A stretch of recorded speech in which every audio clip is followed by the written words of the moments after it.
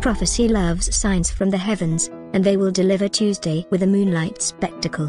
What will happen could sound sort of like this: the moon will turn to blood as it aligns with earth and sun, then do so thrice more ere a year and a half is done. 'Tis not the herald of the apocalypse, is just the first of 4 total lunar eclipses. In other words, get ready for an unusually beautiful moon to grace the night skies next week. There will be a total lunar eclipse Tuesday that will turn the moon a burnt reddish-orange, NASA says. It's called a blood moon, and this one is just the first in a series of 4 consecutive total eclipses. Within a year and a half, North America will be able to see a blood moon a total of 4 times.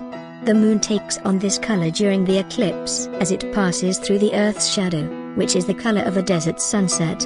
The 4 blood moons will occur in roughly 6-month intervals on the following dates: April 15, 2014, October 8, 2014, April 4, 2015, and September 28, 2015.